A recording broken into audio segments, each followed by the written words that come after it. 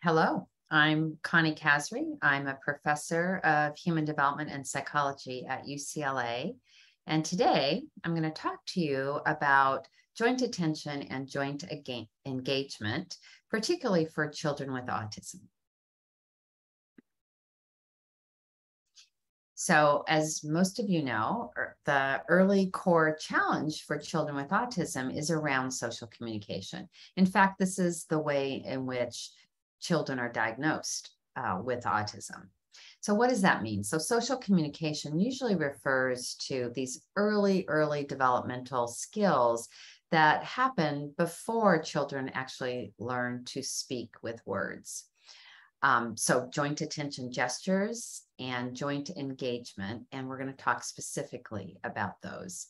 And these kinds of social communication skills really support the development of language.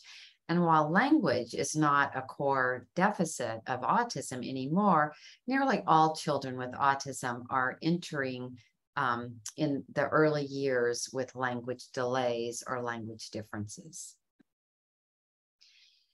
So all children begin to gesture and vocalize before they learn to say words. And these gestures are typically used with intentionality and for different functions. Now, the function may be for requesting or for sharing, and sharing refers to a joint attention gesture. So even when the form is the same, for example, a point, a child may point to the cookies in the cupboard and they're requesting the cookies. That's what they want. Whereas if they're in the park and they see an airplane flying overhead, maybe they point to the airplane, they look back to their mother, they look back to the airplane as if to say, wow, do you see what I see? And that's a sharing gesture.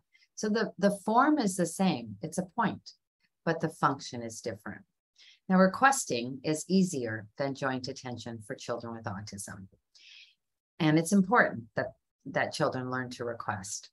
But joint attention is most important in predicting language outcomes in autism.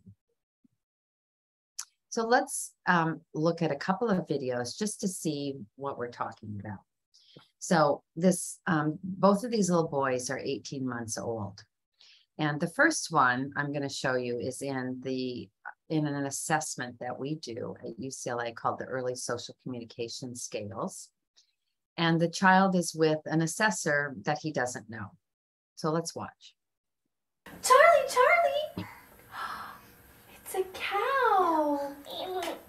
Monkey. It's a monkey. Oh, and parrot? Parrot?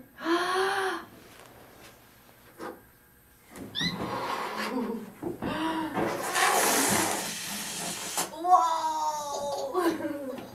Charlie! It's a crab. Right, so this little guy is developing typically, and he's pretty exuberant, right? He has a lot of gestures that he's using to communicate. He's actually trying to say words, and he's directing the attention of the assessor. He's also following her attention. The next little guy with the same assessor, somebody he doesn't know, is in the same assessment. Great mouse, I got you. Cooper. It's a pig. I know, you see all those toys. Cooper. It's a shark. Got you. So this little guy did get diagnosed with autism, and you can see that it's more difficult for the assessor to try to engage him in terms of attention, or for the little guy to also communicate with her. And so this is very typical of what we see. But it's important to teach social communication in early interventions. So when children are young and in that learning phase of development, for language, then we can fill in those gaps in development. And because these early intentional gestures support the development of spoken language, they're really critical targets. We know that children with autism who are speaking in phrases or sentences by kindergarten have the best social outcomes. And these data have been persistent for over 3 decades.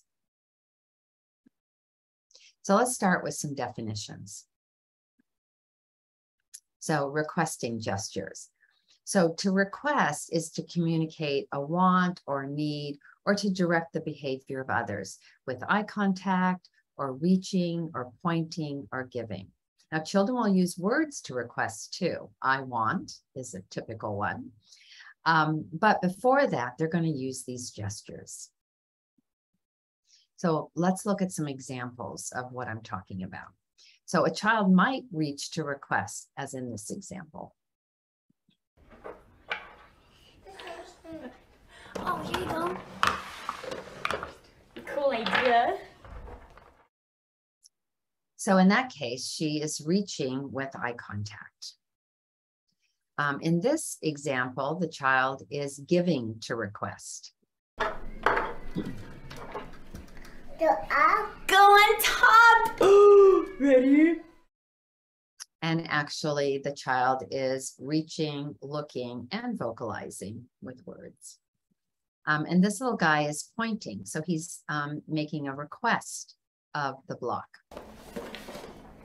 Block. Go on. And because the teacher is holding the block out in front of the child, that is a response, not an initiation. Okay, so joint attention is different from requesting. It is to share or maintain a social interaction, either through pointing, giving, showing, or coordinated joint looks. And so here are some examples of those joint attention gestures.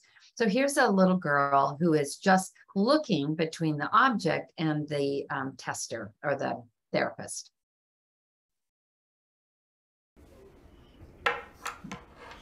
Wow, that's so exciting. So those are very quick little looks, and the therapist is responding to that gesture. Here's a give to share. Thank you. It's a pear. No plate. A pear on an orange plate. Right, so it's clearly a sharing gesture and not one for asking for help. Here's a show gesture to share. And this one, so shows occur in typical development around 9 months. They're very early gestures. And with this little girl, she's playing for a little while before she actually spontaneously gives a share.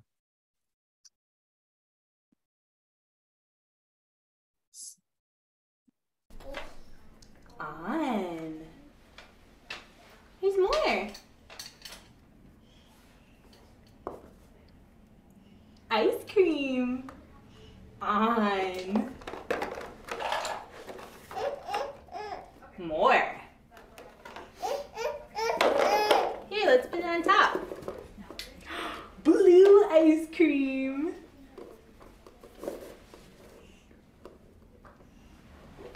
Ice cream. Wow, so pop big. Chocolate ice cream. Vanilla. And there was that show. So a lot of also sharing looks in that example. And here's the same little girl, and now she's pointing to share something. You see purple hippo. More hippos.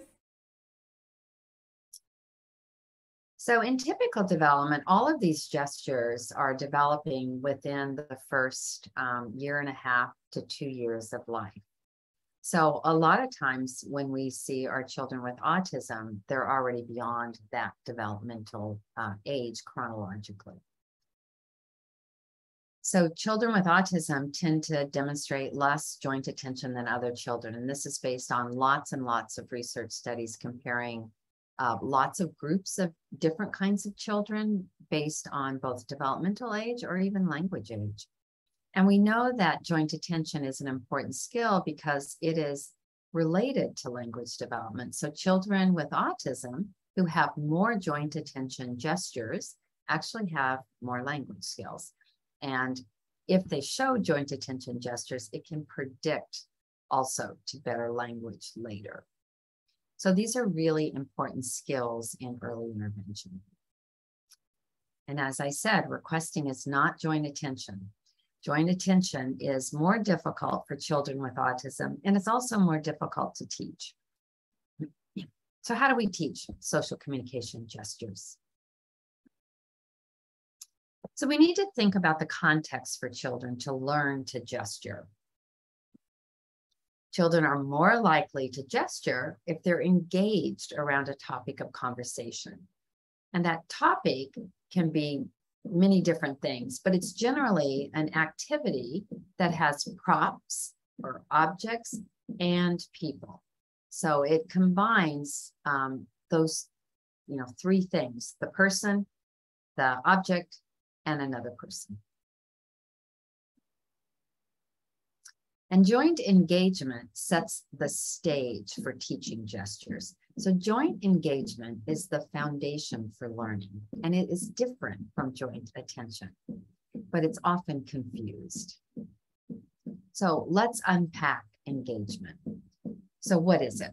So it is a state or duration of connecting to objects, people, or both. And why is that important? People learn if they're actively connected and attending to their environment. We also know from a lot of research on the typical development of language learning that supported joint engagement is connected to language learning. So in other words, parents or caregivers are the ones who are kind of organizing the engagement for the child, and they lead them along in their development of language. But joint engagement can be confused with compliance. So you can be task-oriented, task-engaged, and that's not the same thing as joint engagement. So joint engagement involves active participation of the child and usually the adult as well.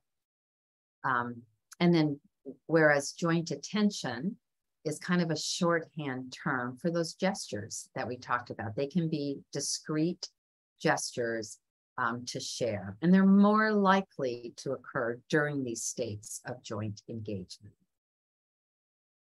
So let me give you some examples of this. So this is a little girl. She's 21 months of age, and she was coming into a research study for children with autism, children who are at risk for autism. She is with her mom with a standard set of toys. So the little girl chose this toy to play with, and let's watch how mom responds to her. Nice.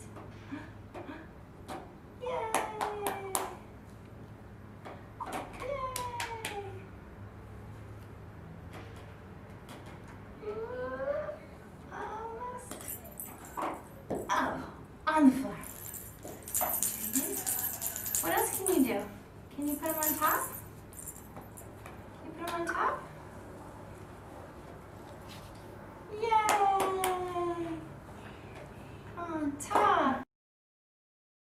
So in that example, the mom is being very responsive to this child's choice of a toy, but the toy itself is above her developmental level. It's difficult for her to do. And so we would code this interaction as a child being object engaged, not joint engaged. In part because the play is too high and the child's using all of her cognitive resources just to focus in on the object. So it makes it hard for her to then also communicate with mom. So in intervention now, this child has, we've changed a few things. Mom now understands the child's play level and has a different choice of toys. So just a few days later, you'll see the mom and the baby playing.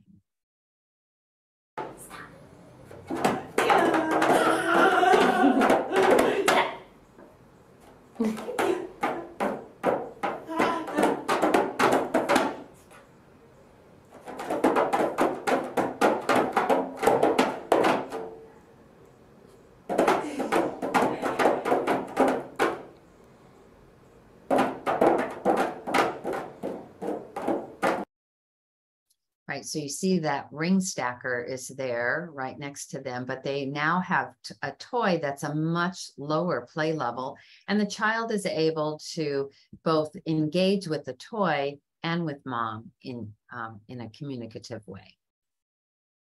So toy choice can really matter. Play level is important because this is the context or the conversation that the mom and the baby are having together.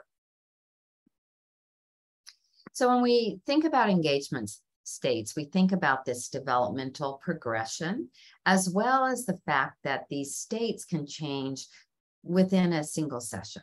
So sometimes children are unengaged. You know, they're thinking, they're wandering, they're not engaged with toys or with people.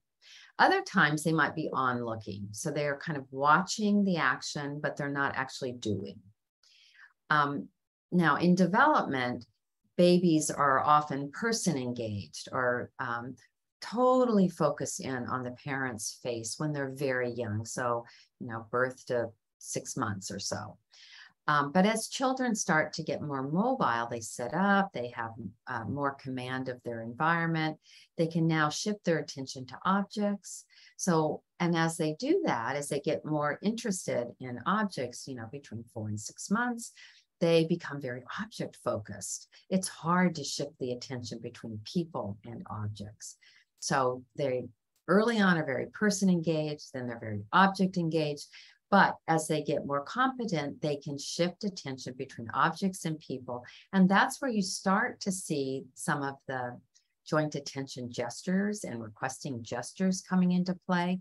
But you also see this sort of supported joint engagement. The child now can stay engaged with objects and people for longer periods of time. And in the beginning, that is supported by the parent. But eventually the child begins to coordinate the joint attention or engagement. So they actually come into the engagement, they direct the action. And so that becomes very important. And that's a goal for our children with autism in particular. The work of Lauren Adamson on the sort of development of language suggests that between 18 months and 3 years, children spend the most time in supported joint engagement. So this is all to give us information about the role of the adult in helping children learn language, stay engaged, and then hopefully also learning social communication, gestures, and communication. So let's now look at some examples of engagement states. You will recognize an unengaged state. So as a teacher or a therapist, you're going to want to change something about this engagement. But this little guy is showing us that he's unengaged. He's actually trying to escape the interaction.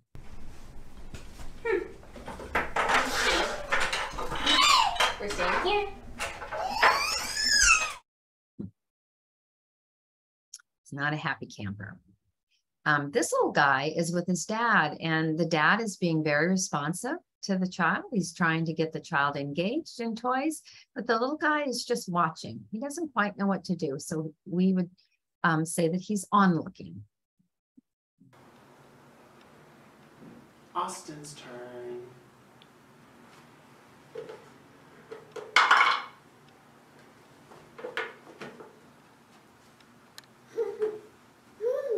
Help, Austin. Help.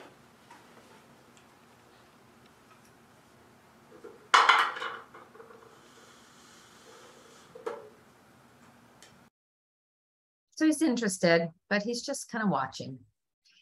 This little guy is person engaged because he's really focused in on the adult's face and not really the toys at this point. 1, 2, 3, 4,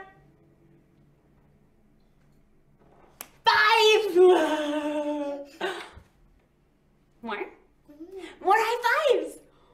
1, 2, 3, 4, 5.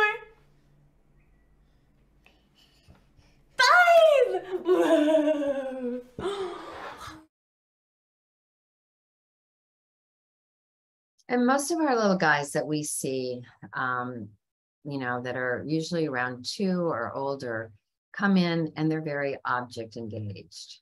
So this little guy starts out object engaged, and his dad is trying to change to get him more engaged. But again, he's still object engaged. Okay, what do we do here? What's that? Oh, Cookie Monster! Cookie Monster! Here, sit here, sit here, sit here, sit here. Cookie Monster. How about this? How about this? What's that? Okay, okay, here, push, push, push. Wow, look at that! How about this? All right, so he's mostly object engaged in that interaction. So the parent could be there or not, it wouldn't matter because the object is you know, attracting all of his attention. Now this little guy is an older guy.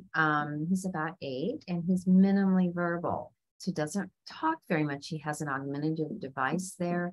This is in an intervention where the therapist is using supported joint engagement to keep him engaged.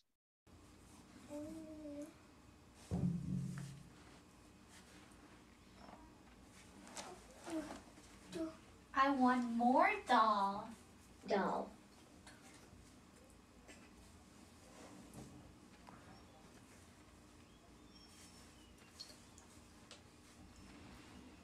Sleep. Go sleep.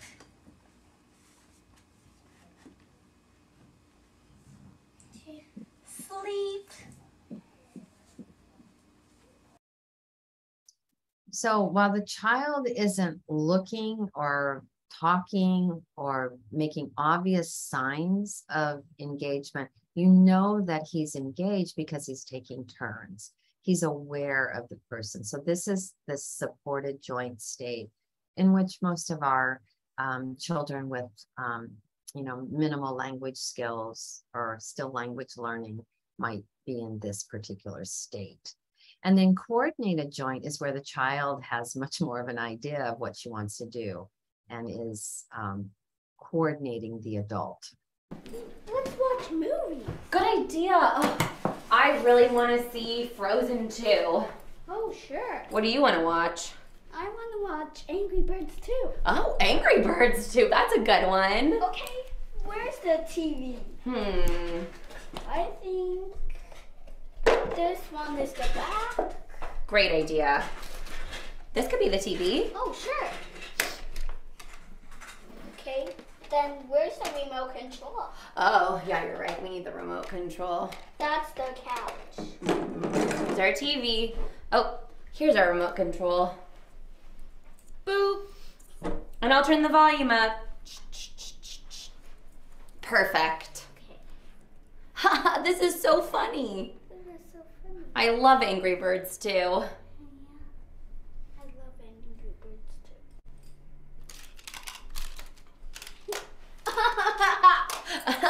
This is funny. Oh.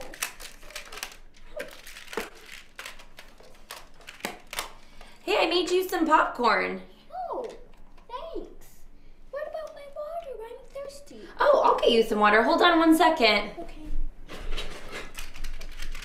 Here you go. Oh, thanks.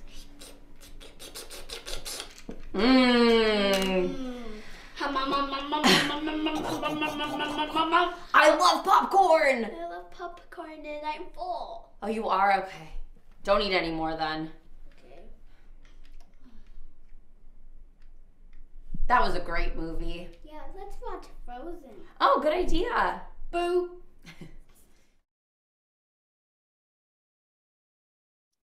So in this case, the child is coordinating and the adult is also supporting at various points. So, but you can see that the child has lots of gestures and language in order to keep this interaction going. And that would be a goal for most of our children with autism. So when doing interventions, where do you begin? And the first thing to do is to do a good assessment. And there are lots of assessments out there for teachers to use. The one that we use is a very brief, 10 to 15 minute assessment to give us just a snapshot of where the child is in terms of engagement and regulation, and also their social communication skills. And then this assessment helps us to figure out the targets for intervention, the things we should be paying attention to, the things you might put on an IEP. So in this particular assessment, it's called the short play and communication evaluation. It also assesses play. It's to really understand what's mastered, what the child is clearly able to do, and what might be emerging, and then to set those target goals. This is an assessment that you just assemble your own toys. There's a protocol. It tells you exactly what you can do to set up the assessment. It involves different toy sets and different ways of trying to elicit some of these skills from the child. And again, you're really looking for what's spontaneous, not prompted.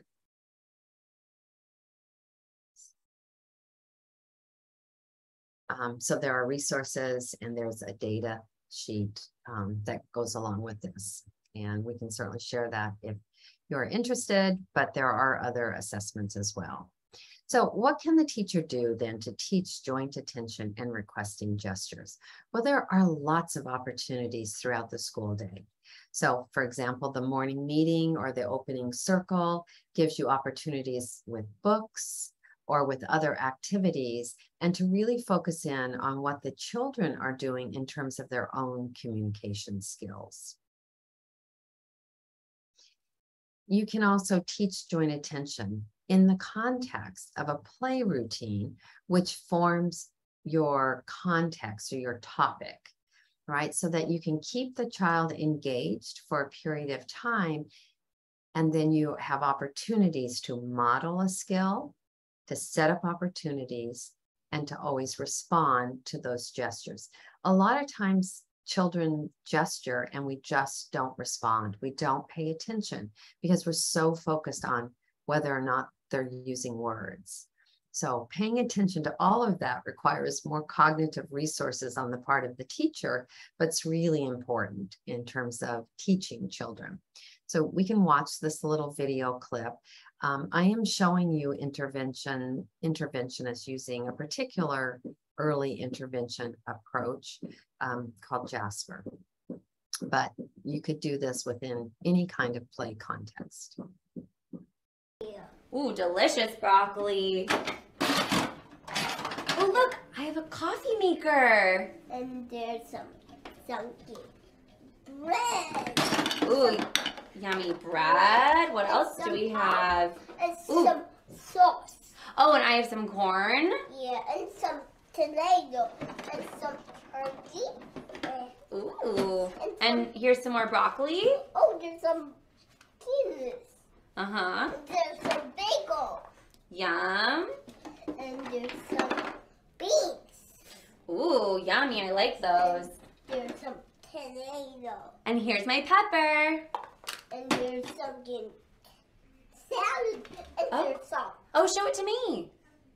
Oh, I see it. Delicious. Cool. Oh my goodness, here's a really hot pepper. That's spicy. It's super spicy.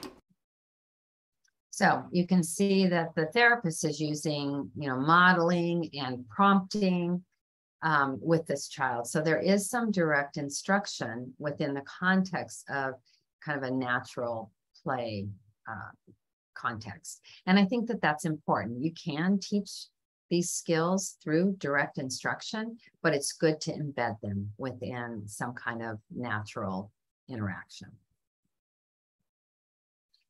Okay, to summarize them, social communication is a core area of difficulty for children with autism. They express fewer gestures to communicate. They may be less engaged with others, but teachers or therapists can be instrumental in teaching social communication skills and really engaging children in the activities that are going to promote communication and language. So it's really trying to keep your eye on what the goal is and using every opportunity that you have to focus in on this sort of core area of difficulty for children with autism. There are specific interventions that are available that are targeted on social communication development, specifically joint attention and joint engagement. And they've been tested in school and home settings.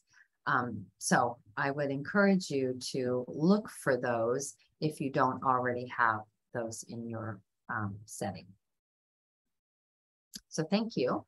And if you want more information about the interventions highlighted, you can contact us in the above.